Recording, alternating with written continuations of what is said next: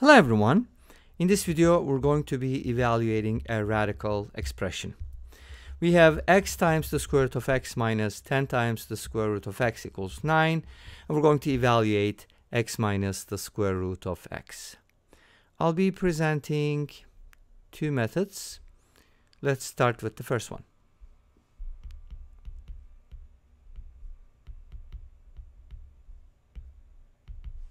So for my first method, I'm going to try to solve for x. How can I solve for x?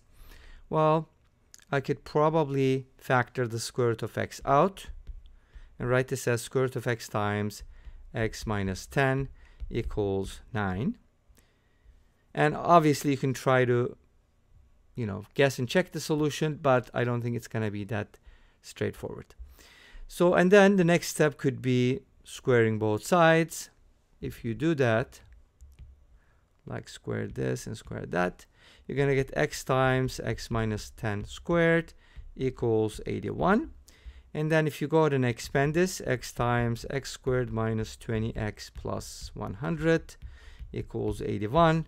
Distribute x cubed minus 20x squared plus 100x minus 81 equals 0. So that's going to be our cubic. And if you kind of look at the rational solutions, possible rational solutions using the rational root theorem, you're basically going to be checking the factors of 81. It could be like as small as 1, as large as 81, and anything in between. So it could be like a 3, it could be like a 9, it could be like a 27, so on and so forth. And obviously the negatives as well. So there's a lot of candidates which you can try. Quick look will tell you that a quick look will actually tell you that 1 is a solution, right? Why? Because if you replace x with 1, then you get 1 minus 20 plus 100 minus 81. This is 101, this is 101, and the answer is 0. In other words, the sum of the coefficients of this cubic is 0, which means x equals 1 is a solution. Remember, if you're solving a polynomial equation, that's the first thing, or one of the first things you should check. Always check that first. Make sense? Okay, hopefully it does. So we know that x equals 1 is a solution. How does that help? Well, if you replace x with 1 in the original problem. Oh, another thing that happens is because we squared both sides, let's see what that's going to do to our equation. Anyways, replace x with 1 in the first equation. You're going to get 1 minus 10 equals 9. Uh-oh, that's not right. So you can't really use that x value because it doesn't satisfy the original equation. But why is that happening? Because when you square both sides, you're getting rid of the negatives, right? So in other words, like 1 does not equal negative 1, but 1 squared equals negative 1 squared. Make sense? So you can't conclude that because 1 squared equals negative 1 squared, 1 is equal to negative 1. Anyways, so these are called extraneous solutions. So they just pop up when you square both sides, you do stuff like that, but they don't actually satisfy the original problem. So x equals 1 is invalid. And if you plug it into the second expression, you're going to get 0, but unfortunately that does not work. Make sense? Okay, so what do we do with that? Well, x equals 1 doesn't work, but maybe we're going to find other roots.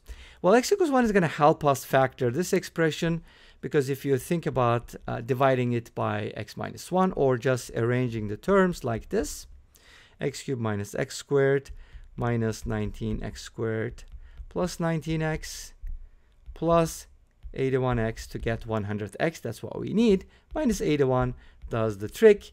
And now you have a factorable expression. Take out x squared, take out minus 19x, and take out 81. Awesome. We knew that x1 minus 1 would be a factor, so take out that, and you get the quadratic x squared minus 19x plus 81. Okay, an interesting equation that contains 19 and 81, they're up to 100. Anyways, so We know that x equals 1 is not going to work, so don't worry about that. Let's focus on the quadratic. To solve this quadratic, let's use the quadratic formula. Negative b plus minus the square root of b squared, which is 361, minus 4ac. If you multiply 81 by 4, you're going to get 324. And if you subtract these two numbers, you're going to get 37. Wow, that's pretty interesting, right? Such a nice number. Pretty close to 6, square root of 37, but not exactly. So we have this radical expression. What does this mean? It means x can be substituted. X can be replaced with these. Wait a minute, which one am I going to use? Does it matter? Well, it shouldn't matter as long as these numbers are in the domain, right? Let's separate them. And to be on the safe side, if you want, we can use the bigger one, which is the positive one. But if you actually really think about the original problem, I don't think it's going to matter. But let's go ahead and test it out. We have x root x minus 10 root x equals 9. So one of these roots or both of these roots hopefully will satisfy this equation. Oh, the only criteria I have here is basically x needs to be positive. And if you look at this, you're going to notice that both of these solutions are positive. So they should be good, but let's still go with the positive one to being extra cautious here. So if you replace x with that, hopefully you should be getting 9. You don't need to check. That should work, but rather plug it into the second equation. So our goal is to evaluate x minus root x, and we know that x is going to be replaced with that. So let's go ahead and do it. 19 plus root 37 over 2, and that minus the square root of that number, right? Wow, how do you square root that number? Not too hard. I'll show you a really nice trick that will simplify the problem a great deal. Multiply the top and the bottom by 2. Remember, this radical contains both. So like write it as 38 plus 2 root 37 divided by 4. Now notice that at the top, we get two numbers whose product is 37 and whose sum is 38. Those numbers are 37 and 1. So that means we can factor this as square root of 37 plus 1 squared. So we have to square root that, and at the bottom we have the square root of 4, which is 2. Awesome.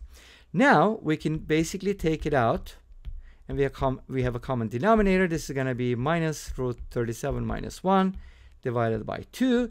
Root 37 is going to cancel out. 19 minus 1 is 18. 18 divided by 2 is going to be 9. So the answer should be 9.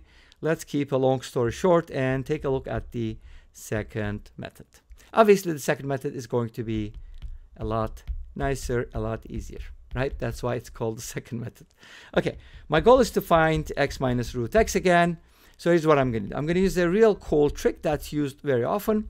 I'm going to split the 10 root x or minus 10 root x into minus root x minus 9 root x. Notice that this is good because these two are going to make a nice pair, and also 9 is going to match up with the 9.